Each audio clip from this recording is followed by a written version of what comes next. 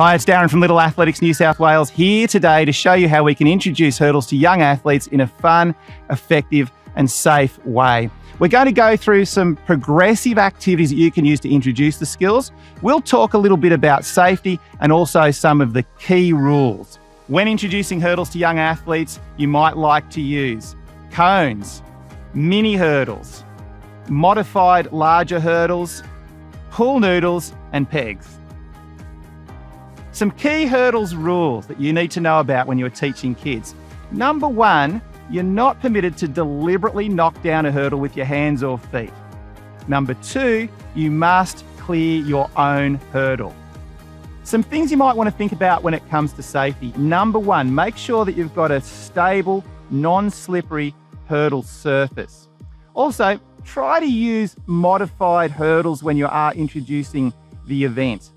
Also, make sure that kids, when they're hurdling, don't approach the hurdle from the wrong direction. In Little Athletics, hurdles are made to fall down in a certain way, and if you hurdle them from the wrong direction, they're not going to fall over for you. Finally, a progressive introduction of the skill is important. When introducing hurdles to kids, it's useful to use progressions. The first thing that I like to do is place low objects or mini hurdles on the ground at random spaces and ask the kids to run over those objects without slowing, hesitating, or stutter stepping. The next thing that you might like to do is move those low objects to the correct hurdle distances. That then gets the kids running over the hurdles without hesitating with the objects at the hurdle distance they will be using when they are racing at Little Athletics. The next step is getting the child to run over low hurdles, getting the knees up to the front and getting the feet down on the ground quickly. It's not too important at this stage that they are using a correct hurdling technique other than getting those knees to the front. Now, what I mean by getting the knees to the front is both knees are coming up and facing forward as they go over the hurdle. Feet down quickly on the ground means the feet are hitting the ground in quick succession so that they can then run on quickly to the next hurdle.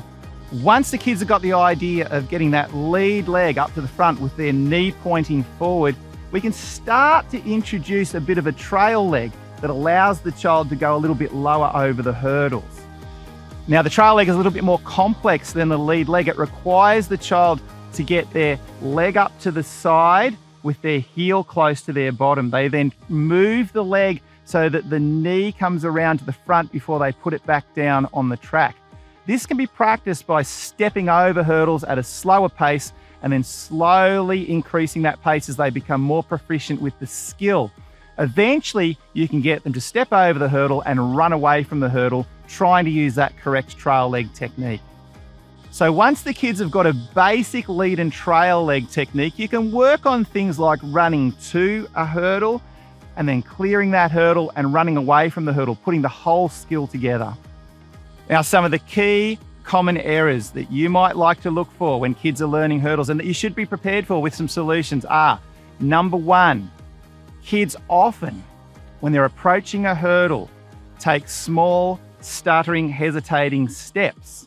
So if this occurs, one thing that you might like to do is go back to using the lower hurdles so that the kids can more confidently approach those hurdles and run fast at them and get over them a lot more easily.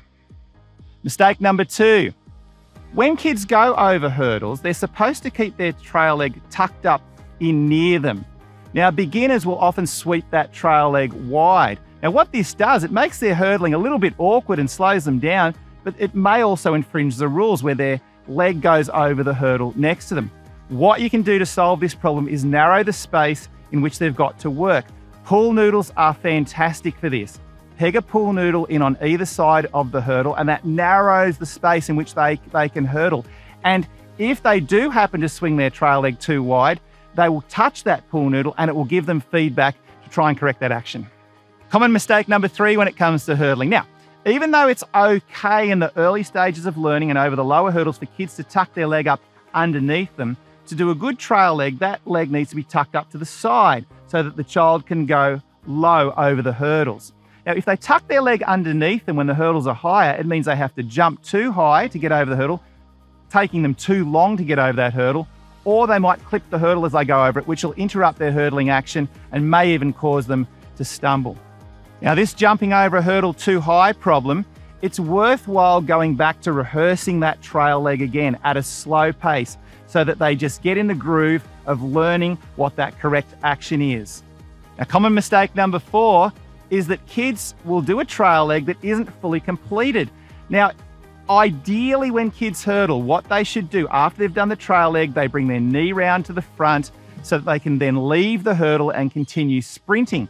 If they don't do this, if they try to bring their leg back down onto the ground before they've fully completed the trail leg and got their knee around to the front, it can cause them to stumble and wobble when they land and leave that hurdle. Again, this is just a matter of rehearsing the correct trail leg action, maybe walking and practicing running away from the hurdle. Get them to bring their leg right around to the front and maybe even point at a target that is in front of them before they put their knee back down on the ground.